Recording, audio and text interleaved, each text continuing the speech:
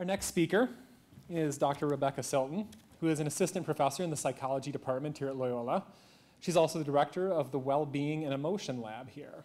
She received her BA in psychology from Macalester College and her PhD in clinical psychology from the University of Illinois at Urbana-Champaign. Dr. Silton is a clinical scientist with expertise in studying affect and cognition using EEG. She applies innovative EEG methods to understand the function of neural structures that are related to affective experiences. Her research aims to identify basic neural mechanisms in the intersection of positive affect and cognitive function in order to understand disorders characterized by low positive affect, such as depression, postpartum depression, and chronic pain disorders. Her research also aims to advance neuroscience-informed interventions that target modifiable brain structures that implement affect in order to promote physical well-being and psychological vitality. Let's welcome Professor Silton.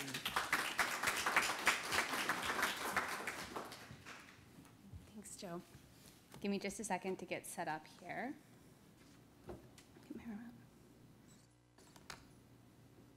Great. Well, first I just want to begin with thanks to Michael, Joe, and Hans for inviting me to be here today.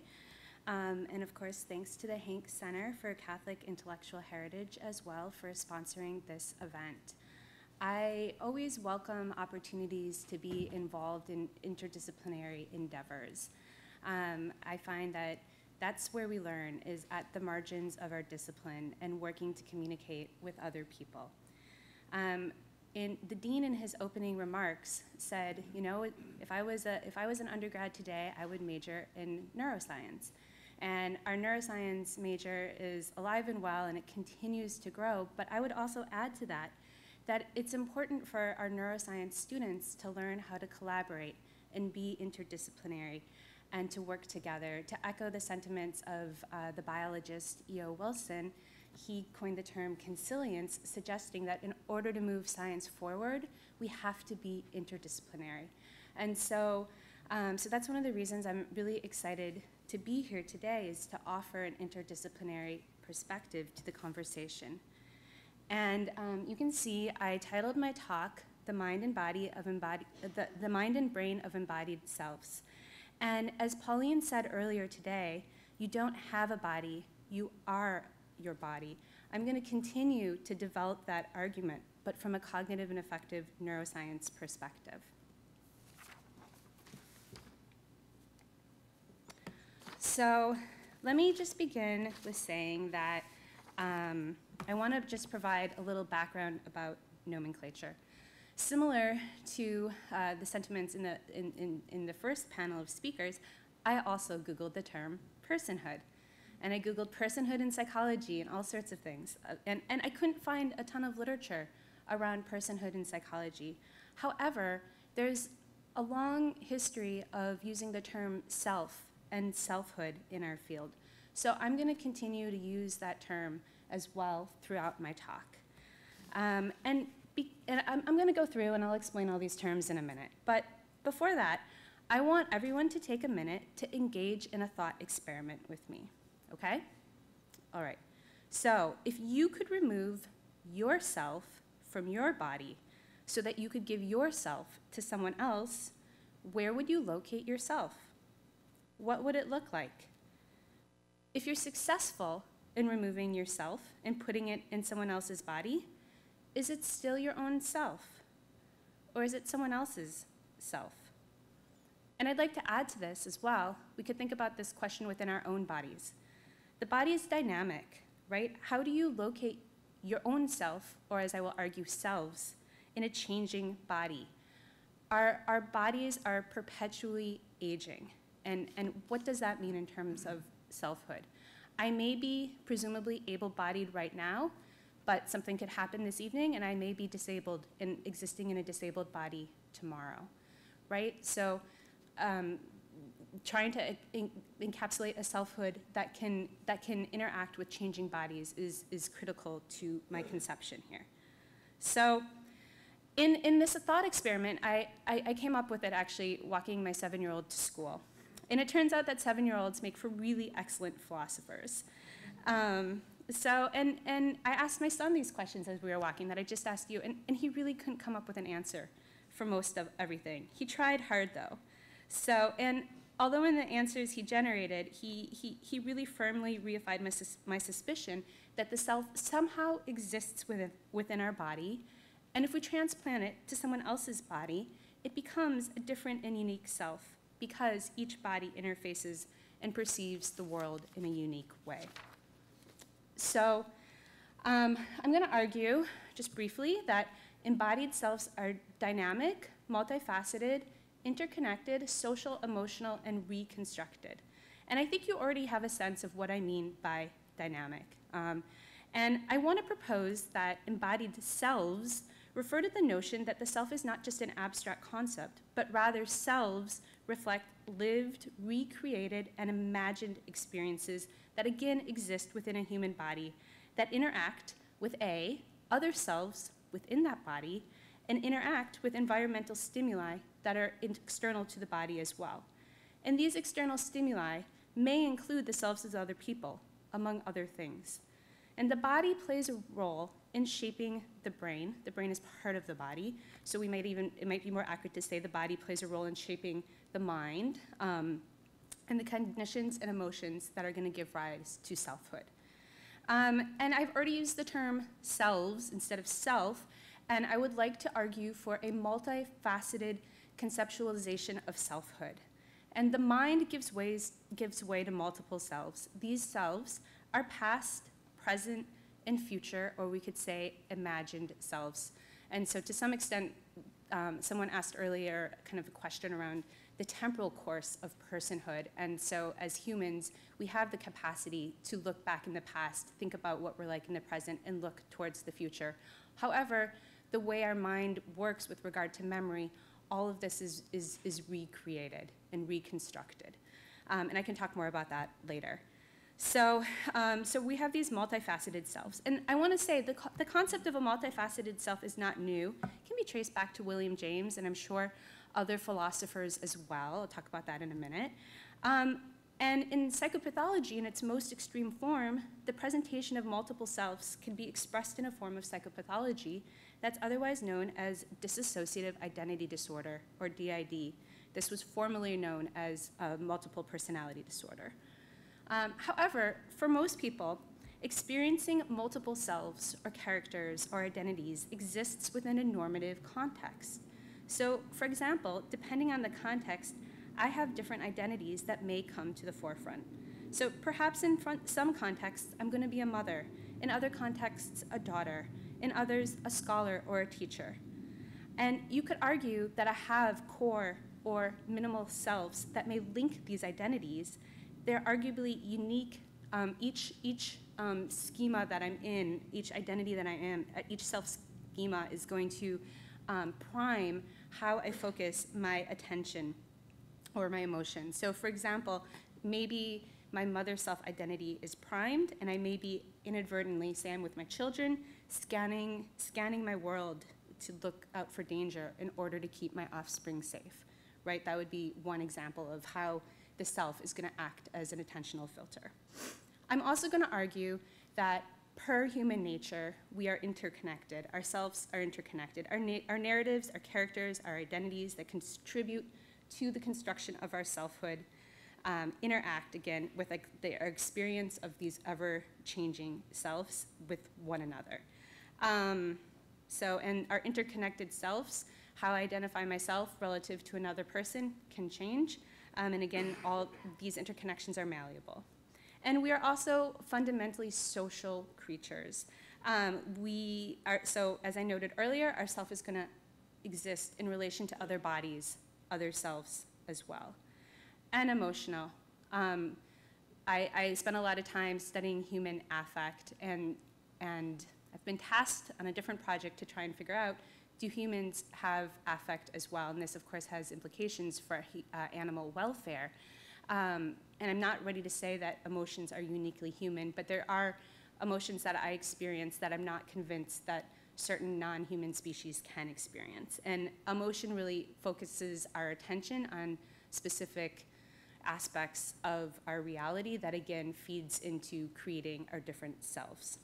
And our selves are reconstructed. So again, the way the brain is going to recall memories, is always going to be in a reconstructed manner. And so our past, our present, and our future selves are going to emerge from these reconstructed narratives that, again, are going to change based on context. So when the mind recalls a memory, again, it's not regenerated in a quote-unquote pure form. Rather, it's going to be regenerated as a reconstructed memory. Each time that memory is recalled again, it's going to be reconstructed again and again. So it's a very iterative process. And you could think about this just as a digital camera is going to convert analog or real-time to digital or reconstructed format that's, again, constrained by whatever the specs of the lens that you're looking through, or even the person behind the camera is shot. So you could say, in a sense, then the selves are also going to represent a series of snapshots, maybe selfies, over time. Sorry, that was a bad joke.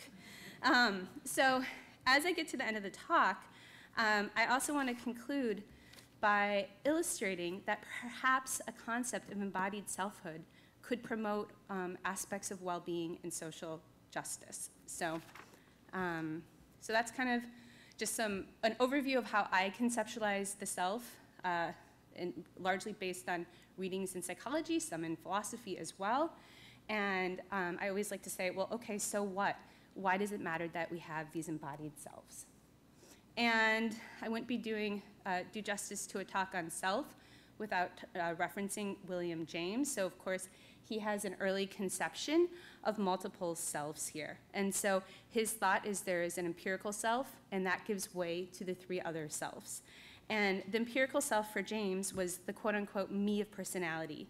And he wrote, in its widest possible sense, a man's me, his empirical self, is the total sum of all that he can call his, not only his body and his psychic powers, but his clothes, his house, his wife, his children, his ancestors and friends, his reputation and works, his land and horse and yacht and bank account. So we can note that this version of the self is based on a very privileged upper class experience of the self, where there can also be not only ownership of one's body, but ownership of other bodies as well. And then James then subdivides this, though, into three different selves: the material self, the social self, and the spiritual self. And the material self is going to be everything that a person could call their own. The social self, so again, body, family, property. The social self is the self known by others, so again, thinking about the self in context of other people. He wrote, a man has as many social selves as there are individuals who recognize him and carry an image of him in their mind. So this, again, suggests that our construct of selves is always ever-changing in the context of other selves. And he wrote that he believed the spiritual self consists of a person's state of consciousness. I'm going to work around the term consciousness in this talk, but that was what he believed. And he said it's everything we think. It includes our emotions and our various states of consciousness. And I think really the take-home message for James was that the spiritual self was the experience of one's subjective reality. So for James, I think the self is partly known, partly the knower, partly object, partly subject. But his initial conceptualization of multiple selves has continued throughout psychology. So what do psychologists study when they study the self? This is a list of different self-domains that have been studied in psychology. And I would say that this is how people have attempted to study the self. This may not be 100% correct, right? There's always room for improvement.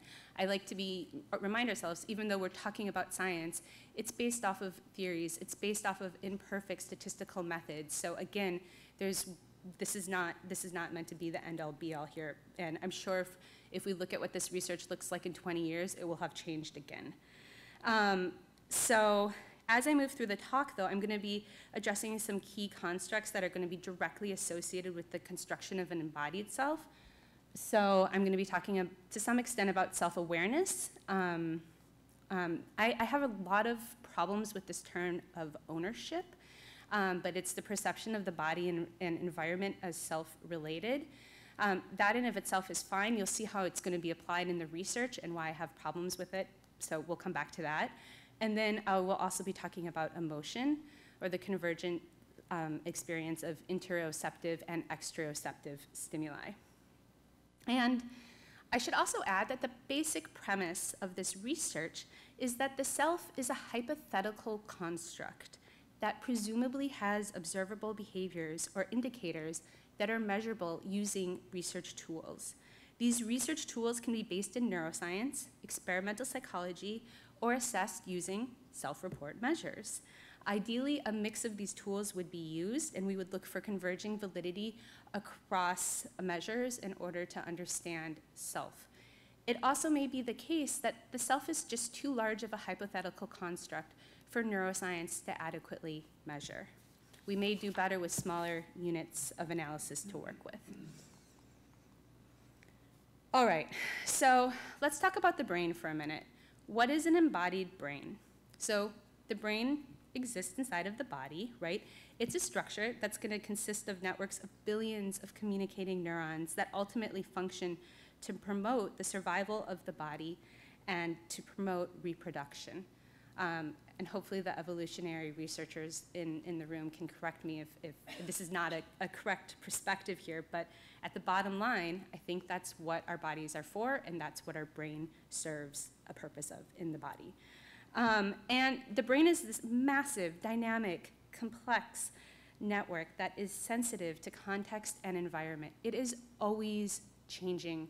Our field of neuroscience, this past summer, we lost a brilliant researcher, Marion Diamond, one of the first women to get a PhD in the field back in the 1950s. And she was one of the first researchers to show that the brain could change in response to an enriched environment. Her seminal papers on this came out in the late 60s, early 70s, and no one believed her. So that long ago, there was this belief that the brain could not change except with aging, where it would deteriorate, and we know that's not true anymore as well. When Dr. Diamond presented these findings that the brain could change in response to an enriched environment, there was a man who stood up at the end of her talk, and he said, "I'm sorry, but the brain cannot change." And she retorted to him, "Well, sir, I have done the research, I have done the science, and I have replicated it, and indeed it can." And from there, we saw lots of research unfold around how the brain can change in response to the environment. So it's, again, we're dealing with all these dynamic and ever-changing constructs, so it's really hard to pin down how can we study a self that's ever-changing, how can we study a brain that's ever-changing. The best we can sometimes do is a snapshot in time. I'm going to talk a little bit about interoception, and that's going to refer to the brain's representation of internal sensations. So the brain has been theorized to create an interoceptive model that serves as a filter for incoming sensory input and subsequent actions in a predictive manner. So the idea that our brains can predict the future based on past experiences. And the brain is going to predict what's going to happen based on processing incoming internal and external sensory events. And this has been referred to as predictive coding. And this notion of predictive coding is relatively new in the neurosciences, and it has significant implications for the conceptualizations of an embodied selfhood. Here's a drawing by my 7-year-old. Actually, I think he was 6 at the time when he did this. And of course, he wrote, "Your brain is in your head." But it's a pretty good picture of the brain. See the corpus callosum. I think this is supposed to be the spinal cord. So he's really encapsulating, so much of our central nervous system that is embodied here. Again, kids they're great scientists and philosophers. So, but back to predictive coding. Predictive coding is going to suggest that the brain processing information as it's related to our bodies is going to do this in a probabilistic manner. As coding, this is the most likely to be me. So using the self almost as a filter based on, again, prior knowledge about interoceptive and exteroceptive stimuli. And so this is useful. Modern day psychological science has conceptualized, as you guys should realize by now, the self as a multimodal construct that's involving both bodily representations as well as cognitions and emotions. And those cognitions and emotions, there's lots of different theories. Are those cognitions and emotions coming out of the state that our body's in, or because we have the cognition and emotion, we realize the state that our body's in? There's lots of different theories around there. But per the predictive coding theory, different somatic, cognitive, and emotional representations are constantly interacting with each other to try and minimize the system or the brain's prediction errors and reconcile any inconsistencies within the system. And it's doing this in the service of homeostasis. And so such probabilistic representations are going to arise again through this integration of arguably hierarchically organized systems in different brain areas. So I'm going to return to the implications of this theory in a bit, but I first want to address another question, and that is, and this was raised earlier as well by a wise person in the audience, and the question is, how has the self been associated with brain structures and function? And to echo some of the things that Susan already said, I'm going to steal my own punchline and tell you that I am very staunchly against biological reductionism, and I don't think the self can be identified in the brain, and I will explain this in a minute. So this is from Lisa Barrett's recent paper, the image over here, and I'll walk you through that in just a second. But in this paper, Lisa Feldman Barrett is arguing that recent human neuroscience research is going to suggest that self-related processes, actually this is coming from Richie Davidson, that self-related processes are not instantiated in a particular region or network, but rather processed by a broad range of fluctuating brain processes that are not self-specific per se, and that the core, or the minimal self, has been theorized to be processed to brain regions related to interoception and homeostasis, such as the anterior insula, temporal parietal junction, hypothalamus, and other subcortical brain regions. So these are some, I'm worried if I'm not mic'd, you won't be able to hear me, but these are some of the brain regions that were in that laundry list. And right here we have the ventral medial prefrontal cortex, we have the anterior cingulate cortex, the dorsal medial prefrontal cortex, the overall cingulate cortex, the middle cingulate cortex. We have the motor cortex and sensory cortices as well as some pre-motor and sensory processing. And so that's going to be a sagittal section of the brain. If we cut the brain in the middle and looked at it, that's what we're seeing. This is, of course, the corpus callosum connecting both hemispheres, and these are ventricles where our cerebral spinal fluid is stored. If we go down below, this is the lateral view of the brain. We see some of the same brain regions, but mostly we're seeing things from the lateral view and some new regions here. This is V1, and this is really involved in visual input as well. And so the basic idea is we have all these brain regions, but they're not going to support one singular process. So the philosophers who believed in mental faculties, that's an outdated theory that there's going to be a one-to-one relationship with various brain regions and specific functions. So these are all going to be very multifunctional brain regions, and in a given context, doing a given task, they're going to be activated in a specific pattern, in a specific way. That, again, is not specific to one specific emotion or function. I couldn't say working memory exists in the prefrontal cortex. Prefrontal cortex may be part of working memory, but there's other parts of our brain network that are supporting that. I couldn't say there's a love spot in the brain or there is a happiness spot in the brain. So again, the brain is going to be working in very complex patterns of activating groups of neurons that are firing in distinct ways. And what we don't understand as neuroscientists yet is how does this work? And so the theory of predictive coding is relatively new, and it's probably going to be outdated in a decade, but people are going to continue to work on this as a unifying theory, I think. So, and this just kind of illustrates the complexity of what we're doing. This is from a paper from 2007.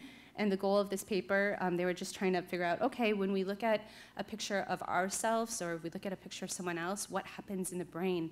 And it turns out there is just this complex cascade of bidirectional brain activity that's happening. So I won't walk you through this whole figure. It's a great figure, though. I love it for many reasons. But you can hopefully see the complexity of just processing a single visual stimuli. Now, try and say, instead of a visual stimuli, put the word self or selves here. What would that look like? I don't think we can do it. But again, even though we can't do it with the tools we have now, maybe we can do it someday in the future. I don't know. But I think there are, if we can start to think about the self as multiple selves that come out based on the context at hand to achieve the specific job that needs to be done, we can start to think about how is the brain going to use the self as a filter to obtain homeostasis. So I think that's about what I want to say here. And my take-home message should be that psychological functions are implemented in a network of biological structures. So I chose my language carefully here. I'm saying that our psychological functions are implemented in biological structures. I'm not reducing them to the biological structures themselves, okay? And we could also say that perhaps the embodied selves are represented in the mind, and that the brain gives way to the mind. And this is arguably where the metaphysical narrative selves reside. So to illustrate this, these are, it's a little hard to see with the lighting, but these are sculptures by Franz Xaver Messerschmitt, and he lived from 1736 to 1783 in German. He was a German Austria sculptor, and he was most famous for his character heads. And so these are a collection of busts with faces in extreme, contorted in extreme facial expressions. And you can see that there may be a core self that emerges, but each of these sculptures are different, representing different aspects of his selfhood. And he may have had a digestive disorder, or interestingly, a disorder in his throat that led to a lot of discomfort. And so that's captured in a lot of these. But when I saw these sculptures this past fall in person, I was just blown away by them. And I'm like, this is capturing our multiple identities and characters and selves. And I think there's a lot that art can do to help represent our embodied experience of selves. So this is just one example of that. And I wanted to talk just a little bit about selfhood and emotion. And my argument is that emotion or affective experiences are going to shape the lens through which we view the world, and thus it's going to impact the construction of our self or selves and how those selves interrelate with others. So of course, the cartoon, he says this plugin was very expensive, it had better work, and these are all emotional filters. A question that came up was sort of about an embodied experience of emotion, and can emotion exist in the body? And there was a really interesting study, I think this came out in about 2014, and what participants were asked to do, sorry, I'm at a weird angle, I can't see, and I'm used to just like standing in front of the slides and pointing and gesturing everywhere. So I'm doing my best I can from behind the podium, but if you look at the left of the screen here, it's your left. It says this is what participants had to do for the study. They had to use the pictures below to indicate the bodily sensations you experience when you feel sadness, and then there's all these other words as well. For this body, please color the regions whose activity becomes stronger or faster. For this body, please color the regions whose activity becomes weaker or slower. So they were trying to figure out, can we figure out where in the body emotions are activated or deactivated, and then they made this map. And so since love came up in a previous conversation, here is love, and arguably the womb here is involved, and in Hebrew, the root for the word womb is, of course, rem, which translates into compassion. So just trying to do my best here to connect some of our learnings from the Old Testament with modern day science. So these are pretty striking. This was cross-culturally validated as well. So I think it does suggest that our emotions are experienced in a very embodied way. So, all right. And the next question that I have goes back to my original thought experiment. What happens when we put ourselves into another body? And this was tricky to find an answer for in the psychological literature, so I'm going to do the best I can here. And there are some studies that folks have been doing in my field related to trying to understand, they're using the term ownership. And this is what they say. They say ownership concerns the experience that one's own body and environment are perceived as personal and closely related to one's self. And researchers have suggested that neural correlates of ownership, this is from Noroff and Bernpohl in their 2004 paper, but that ownership, that we can look at neural correlates that are going to involve the right parietal cortex, this part of my brain, and also the ventral medial cortex.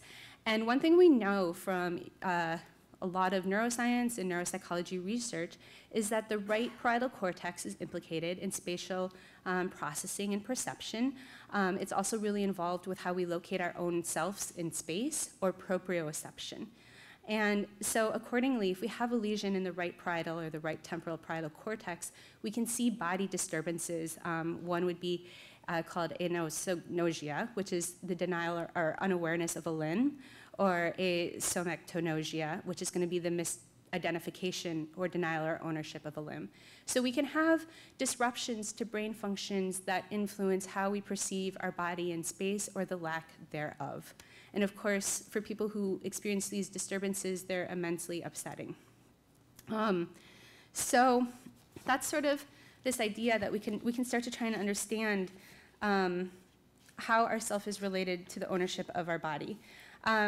Where this breaks down for me is I'm going to talk about some research where people put themselves in other people's bodies, and the thought is then that that conception of their body becomes merged with their own, and I think ownership is absolutely the wrong term for this. So in this first image here, there is something called, this is going to be called a rubber hand illusion, and it's a little hard to see with the lighting, but essentially someone has their real hand and their rubber hand, and they're just, the experimenter is touching both and looking to see how someone processes the differences in hands. In this task, the experimenter is touching the participant with a Q-tip while they're watching somebody who has a different skin, a darker skin color, being touched on the face with the Q-tip. And so the idea here is to try and shift and merge the perception of different bodies into one's own self. And the most extreme form that I've seen of this in the literature is with virtual reality. And here we have a lighter skinned person who then virtually becomes either purple-skinned or they're a darker-skinned person. This research was done, I believe, in Spain. And so what they did was, before they entered the virtual reality, participants did an IAT, or implicit associations test, to evaluate their racial bias. This test was developed by Mahzarin Banaji at Harvard. It's very well known. And so they found that when someone took on, essentially put their body into a darker skinned body, that reduced racial bias. And so this question again goes back to this original thought experiment. What happens to ourselves when we put ourselves in another body? And maybe the idea is that our self can change. And this, of course, ties into other themes that we've heard in our talks around empathy and interconnectedness and compassion for other people as well. There are a whole host of issues and problems with this research as well, but the implications are, I think, are quite intriguing on thinking about how do we reduce racial bias from a perspective of embodied selfhood. So, so going back to predictive coding, how we recognize ourselves and what governs our sense of ownership over our bodies is still a lot, it's very much in debate in the psychological and neuroscience literature. However, with our recent interest in predictive coding, we may see that there could be a unifying theory of brain function in understanding ourself and how our selves could be related to other people's selves and bodies as well. And so there's various theories about how these different kind of forms of other self-embodiment is feeding into our own interoceptive and exteroceptive stimuli that is part of the predictive coding model. So, so where do we go from here? One of the questions that I have is, arguably, we are experiencing, particularly in urban areas, a decentralization of community. The 2017 World Happiness Report, there's a chapter dedicated to the fact that Americans are some of the least happy people in the world. So my take on that is that we have our elements of community and our interconnections with other people has started to break down. But from a neuroscience perspective, again, of an embodied self, what can we do about this? And other disciplines may have other answers, but I want to see us work towards developing healthy, interconnected selves. So we've already seen a range of interventions coming from positive psychology with regard to ways to enhance gratitude, savoring, empathy, perspective taking, and social connectiveness. And my task to the community is now, can we add a neuroscience conceptualization to try and really add to this evidence base that maybe these methods are gonna help? And can we develop neuroscience-informed interventions to decrease the psychological boundaries between self and other? So, for example, there's a recent paper that came out regarding the effects of loving and kindness meditation. And with this the study was an EEG, an electroencephalography-based study, and essentially the researchers showed people images of their own self and other people's self and recorded their brain response. And their brain response was able to identify and distinguish when they saw a picture of themselves and other people's selves. Now, participants did loving kindness meditation for an extended period of time, and after they repeated this ERP study, and they found that the distinction between self and other diminished at the neural level. So this really suggests to me that our conceptualization of our embodied selves are very malleable, and that they can respond to interventions, and these don't have to be pharmaceutical interventions. So, other ideas people have had is we need to just increase intergroup association and opportunities for dialogue, and I think that's really, really critical as well. And now this new area of research suggests that virtual reality training could be important also. Can we start to use video games for good?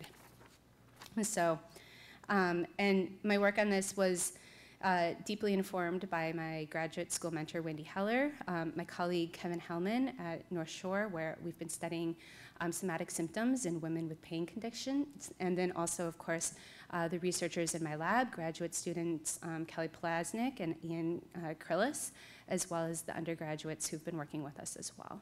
So, and there I am testing out our EEG equipment, and I had a good research assistant in for the day. It's my son. So. And thanks to all of you for being here today, and I look forward to hearing your questions and critiques and commentary in a little bit. So thank you.